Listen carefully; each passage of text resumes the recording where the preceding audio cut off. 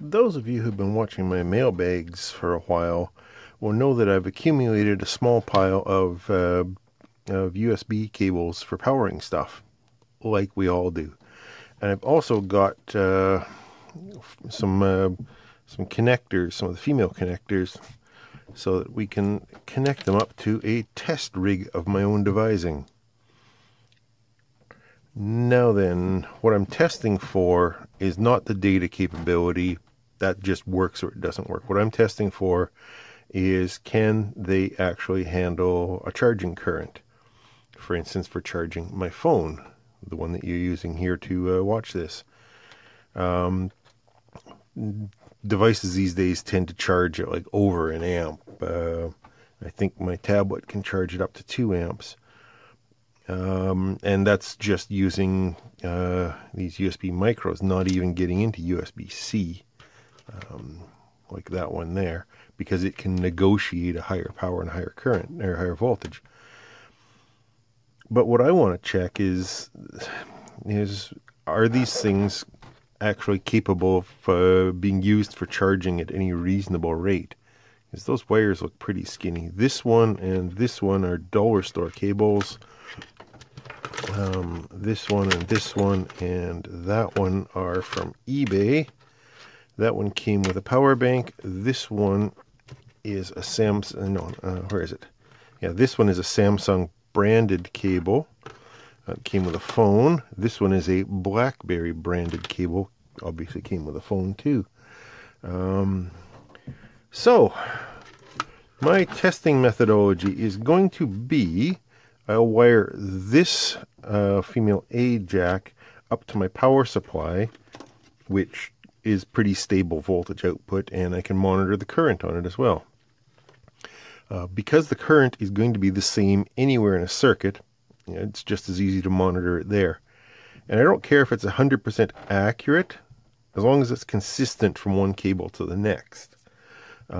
However, in my previous playing with this thing, it is very close. Close enough, anyway. To minimize the influence of my test rig in this, I'm going to make up some short wires to reduce the losses, the resistive losses. And to do that, I'm going to use this old PC power supply cable, which is 20 gauge wire. I'm just going to use short lengths of it, but 20 gauge wire is going to be heavier than anything that's in there, and the shorter I can keep it, the more realistic this test is going to be. And the same thing at the other end. I'm going to connect these guys to a power resistor, because I don't want to cook a small resistor. Obviously, I'm going to be pulling, hopefully, an amp, so I don't really want to cause smoke and fire.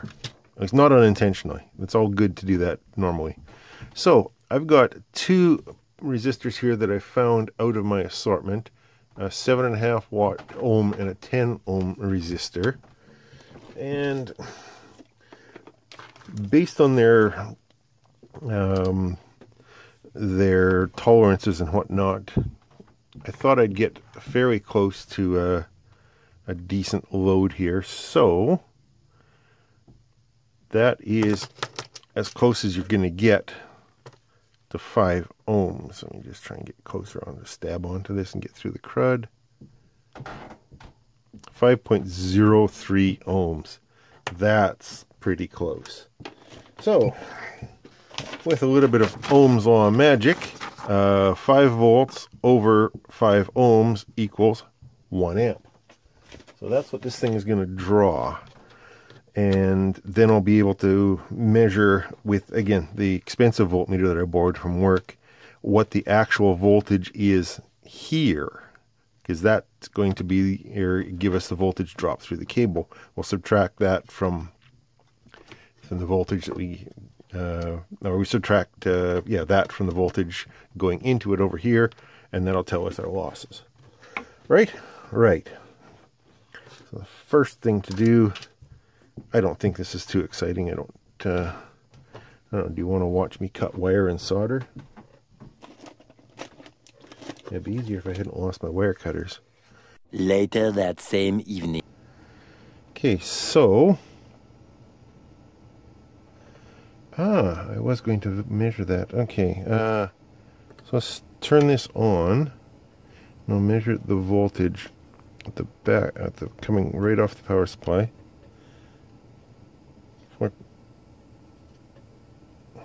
Come in.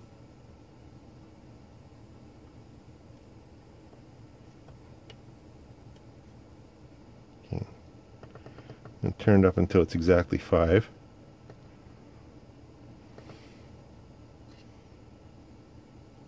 Okay, so there we go.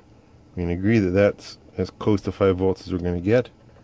This happens to say 5.11, but we'll just go with that. There's the current reading. Okay, so with this short little cable that came with the power bank, plug him in. Okay, that's reading 1 amp there. Probably should have put some meter socket or something on here. So that is 4.48, shall we call it?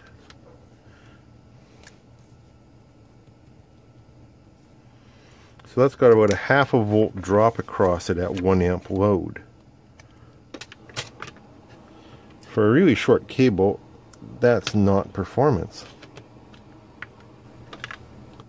4.51. So that's pretty much the same thing. Ooh, 4.30. Should we call it 4.31? Be generous. Wow, that's not great.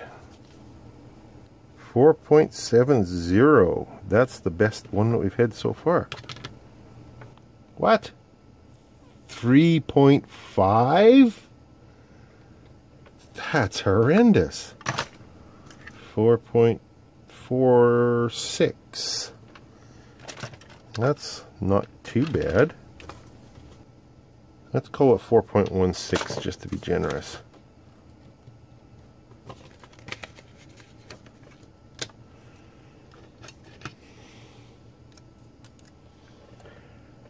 Okay, let me just clear the deck here a little bit and get my results set up. Alright, here's the Rogues Gallery. From best over here, the Samsung cable that came with the Samsung phone. Second best, the BlackBerry branded cable that came with the BlackBerry phone. And then the next one is this one that came with a power bank, although that is really disappointing. For a cable that short, it shouldn't be losing that much power. The next two are a couple that, oh no, this is this one that I got off eBay that came with the USB-C adapter. And then the two from my local dollar store. And finally, the cheapest one I could find on eBay.